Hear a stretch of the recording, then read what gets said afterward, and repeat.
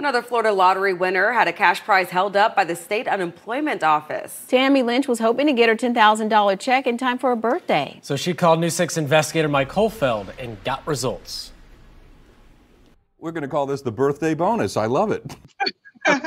Tammy Lynch of Jacksonville, Florida, was all smiles after turning to News 6 and Make Ends Meet for help to recoup her $10,000 lottery prize. This is my check. You got it, huh? I got it this morning. Ironically, the owner of the Arlington Tax Preparation Service filed the proper unemployment documents and resent them several times.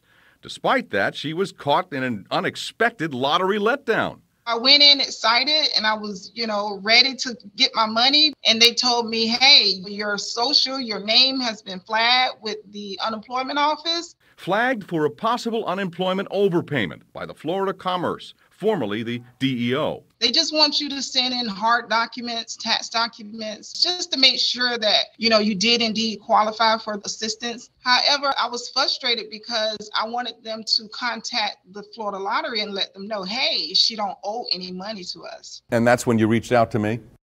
Yes. News 6 contacted Tallahassee, and Tammy Lynch had her check 12 hours later, just in time for her birthday. I'm one of those folks that's always there for other people, and I was just blown away how you were there for me.